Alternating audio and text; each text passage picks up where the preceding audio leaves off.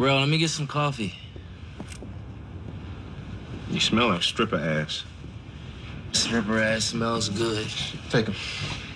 Champagne hangovers are the worst, man. You need to get your head straight so we can help Mom pull off her event. Man, why you keep trying to talk to me about Mom Asa thing? And my girl just broke up our engagement. Did she actually break it off, though? Did she actually say it's over? She slapped me at the strip club.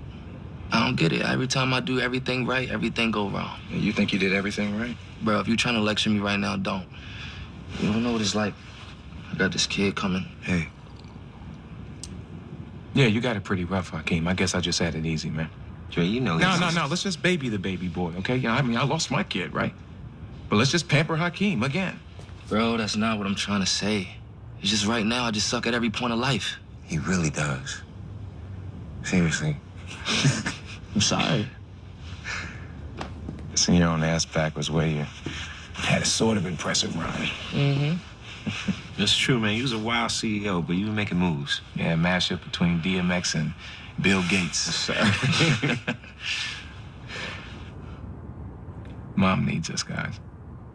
Right, Aces are important to her, and that's enough to make me want to help. Dre, this is weird to me, though.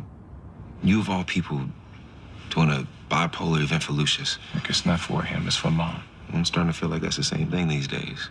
Wait, are you saying Mom is falling for Lucius? Hell no. I ain't getting King Kong and Godzilla back together. Look at it like this, Hakeem. If you think that you deserve a shot at getting Laura back, shouldn't Lucius get a shot at getting Cookie back? And Jamal, you wanted an Asa since you were in diapers. Don't let Lucius knock you off your game? Whatever, Dre. There was a time when Dad would have called you a sissy. And you would have gone running and crying to Aunt Carol. I don't think that's who you are anymore.